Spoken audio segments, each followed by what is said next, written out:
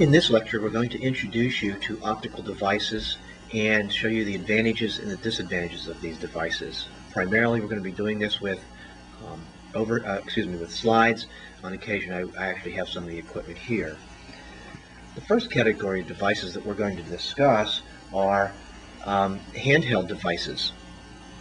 The primary advantage of a handheld device is that they're easily obtainable. You can go into any camera store, you can go into any Walmart or Kmart, and you can buy for yourself a handheld magnifier. If you ever go into the homes of some of your rehabilitation clients, especially the elderly clients, you'll see they've got either a box full of these things or a drawer full of them that their grandkids have given to them as birthday gifts or as Christmas gifts. In a perfect world, we meaning those of us who work in low vision clinics, think of handheld devices as being best used for short-term tasks. In this particular example, it's using a handheld magnifier to look up an address in a phone book. Now, I say that we view it as being the best use as being for short-term tasks. That doesn't mean that you can't use it for other things. In fact, I know clients who use a handheld magnifier to read their newspaper or to read a book. It's just that in a kind of all things being equal, we think of it as being best used for short-term tasks. And the reason is because you have to manage the working distance of that device. Here's an example of a person using something which the younger students in the class might not even know what this is. This is a typewriter. Most people these days are using word processors and really don't spend much time with typewriters. But the challenge with this device is that you need to be able to find the working distance, get it in focus, and maintain that focus. And the reason that we think of it as being best used for short-term tasks is because once you find that distance, excuse me, and for example, look at a phone number, you don't have to actually track across the line. The entire phone number will be contained within the field of view of that handheld magnifier. By comparison, if you're going to be starting to read a book or look in an instructional manual, after you find that distance, as soon as you start to move your hand across the page, that can and typically will introduce problems of maintaining the proper focus and getting the full benefit of the magnification. So, short-term tasks is typically viewed as the best use for a handheld magnifier. Our next category of magnifiers are stand magnifiers. And stand magnifiers are quite similar to handheld magnifiers in that they're easily obtainable. You can go to a stamp store or a coin store, and you will find that those things are easily purchased and readily available. In fact, the only difference between a handheld magnifier and a stand magnifier is that is the piece of plastic that holds it. Now, the major advantage of a stand magnifier is that you can rest it on the page, and it's what I call idiot-proof. If it's sitting on the page, it is in focus.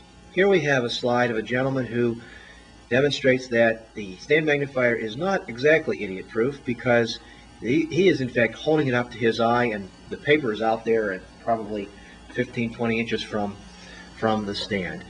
The ideal use of a stand magnifier is for doing reading, continuous text reading, and the reason it's ideal for continuous text reading is because the focal distance is set. You don't have to keep managing that. The big disadvantages of a stand magnifier are, number one, posture. Here's a picture of an elderly woman who would complain bitterly about the fact that every time she uses her device, her head hurts and her eyes hurt, and she blames it on the magnifier. And while in some respects it's the magnifier, it's not really because of her eyes, it's because of her posture. Sitting wherever you're sitting right now, just turn your neck to an angle like that, and you will find that it is extremely difficult to be able to even hold your neck like that without causing yourself to have some pain. You'll also notice that she is using a clipboard, and that clipboard helps flatten the paper and stabilize it, but on that book she's reading, there's really going to be a problem with the binding. As you take that stand magnifier in towards the binding, what you're going to find is that there's going to be a blurriness of the print. So when people use stand magnifiers, while it solves the biggest disadvantage of a handheld magnifier, meaning you have to find the distance, it also introduces a whole constellation of other problems. Posture problems, the importance of having a clipboard, and problems with trying to get the to keep the thing in focus along the book binding. And while those are all problems, the biggest problem, in fact, with a stand magnifier is illumination. As we talk about when we discuss our environment, illumination is the most critical feature that we have to deal with when dealing with low vision clients. And what we see here on this slide is, on one side, the left side, we have a decent amount of illumination, but you can even still see some shadows. On the right side, because of the design of that handheld magnifier, you see that it really blocks most of the light, if not all the light, and it's a huge problem for people with low vision. So while the stand magnifier is really great from the point of view of it finds the focal distance and maintains it for you, all in all, I am not a big fan of stand magnifiers because of all of the major limitations that, in fact, they do introduce. However, there is one way that stand magnifiers can, in fact, work exceptionally well, and that's with what is known as an illuminated stand magnifier. And this slide shows 3 stand magnifiers without illumination and 2 stand magnifiers with illumination. They have batteries in them that allow you to maintain a really wonderful amount of light on the page, and from that point of view, then it solves really all of the problems for people who have difficulty with finding and maintaining focal distance, as well as have problems with illumination. And now what I'll say to you is that the more I work in this field, especially dealing with the frail elderly, people who are still living independently in their homes, but are really struggling to just meet their basic daily needs of health and hygiene and nutrition and physical activity and managing all their medications, the use of an illuminated stand magnifier is really one of the best ways to go with clients like that. Now what we're going to do is introduce perhaps the most important concept, in fact, the concept I want you to know and to understand when it comes to low vision devices. And that is the concept of field of view and magnification and the ease of use. And here's the concept. The higher the magnification, the smaller the field of view of the device, meaning the less words you'll see through it. And the smaller the field of view, the harder it is to use. One of the things that a lot of family members will say to us is, why don't you just sell us the most powerful device that you have? We don't care about the money. Well, the most powerful one to the person who doesn't understand this equals the most expensive and also equals the best. And as it turns out, when we send our clients to low vision clinics, the low vision clinic spends a lot of time trying to give them the lowest powered magnifier they possibly can give them. And the reason for this is that the lower the power of the magnifier, the bigger the field of view, meaning the more words you'll see at one time. And the more words you see at one time, the easier it is to use. So if you go back to my elderly person who is just struggling to maintain some quality of life, if we give them more powerful magnifier than they really need, we're going to make it more difficult, in fact, much more difficult for them to use that device, and in fact, they will most likely fail. So in a low vision clinic, the moral of the story is you strive to give the person the lowest power possible, and the reason being that it makes it easier for them to use. Why? Because of the field of view. And I'm now going to take you through a demonstration of this field of view, and you're going to see slides kind of going in and out here as I do this manually, but I believe this is the best way for you to experience this. So what we have here on the first slide is a stand magnifier that is showing about, let's see, 4 lines of print along the vertical, and across the horizontal we've got 1, 2, 3, 3.5, almost 4 words. So we've got a pretty decent field of view there with that particular slide. Put another slide in there and show you that we've really not adjusted our magnification very much. We still have 1, 2, 3, 4, all 5 lines vertically, 3 to 4 lines or words across. And if you were looking through that magnifier, you might say, that's not really too bad. I think I could read with that. It's not necessarily my choice, but if I had to read with that, I think I could do it without too much difficulty, without too much adaptation. Now we're introducing the little more higher magnification, and there are a couple of things you're going to notice right away. Going across the horizontal, we still have 2.5, maybe 2 words on some of the lines. We have less light, and we've even got some hot spots of some glare. The higher that magnification, the more focused it makes the illumination. Perhaps when you were a child, you had a magnifier, and you know how you could burn wood, or you could burn leaves, or you can burn your finger for that matter by holding that hand magnifier and focusing the sun. Well, that's exactly what you're experiencing with the light here. That it creates hot spots as well as really dim areas. However, the point I'm really trying to get at here is to notice how your visual field decreases as we increase our magnification. All of a sudden now, we only see 2 lines vertically and not even 2 full words. The word vision is on the bottom there, but the V is cut off and the N is cut off. And I have no idea what the top word is because we only see a few letters of it. So all of a sudden now, you're really getting visually boxed in. And what that client is going to demonstrate is a slower reading speed, worse comprehension, and just less enjoyment with the reading task. What you notice now as we get into the really higher powered magnification is that we now start getting distortions of our words. And you begin to recognize that you have virtually no comprehension about what it is that you might be reading or talking about there.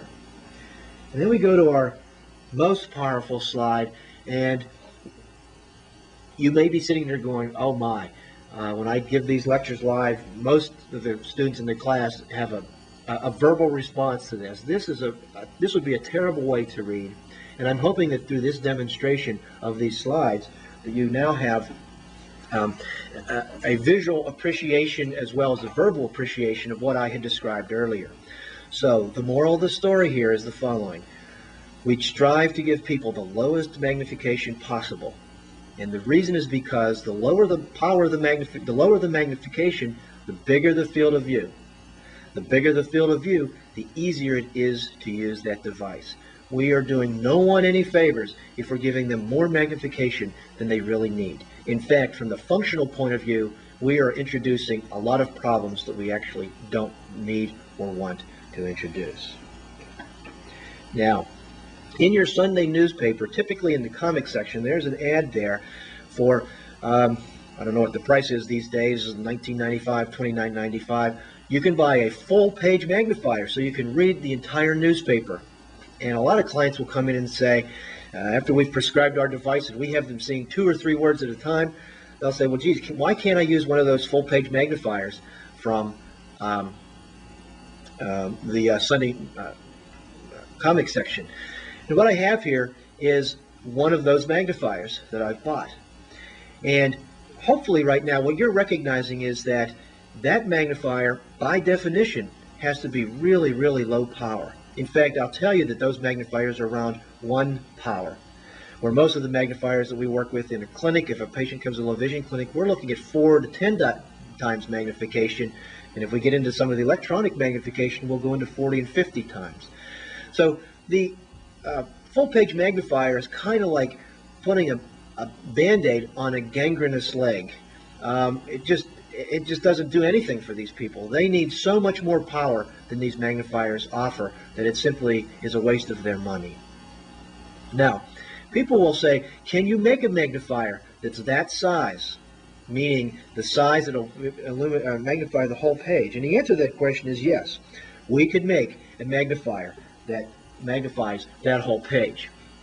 However, as it turns out, the only area in which you would in fact see is the very center area of the magnifier if it was 4 power, 8 power, 10 power, a higher powered magnifier. The reason that the magnifiers, the field of view of the magnifiers gets smaller is because of an optical principle of Mother Nature.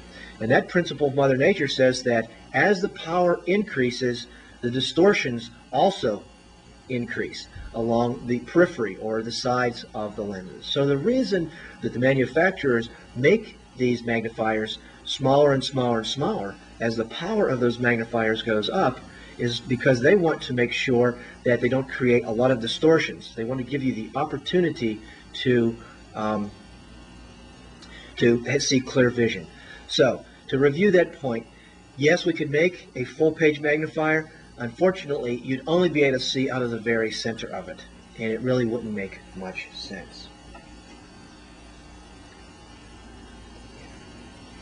So, you now should have enough information that you can analyze this slide from the visual point of view of how much magnification it has. Let me talk you through it for those who may have difficulty seeing this. We see 4 words across. In fact, we see the whole line across, and we see 3 lines vertically. This is a bar magnifier, again, something you can purchase on the open market. The bar magnifier, because of how much print you can see, by definition, is a low-powered magnifier. In fact, if you look at the real print, meaning the unmagnified print, and you compare it to the magnified print, you'll see that it only magnifies it about 2 times.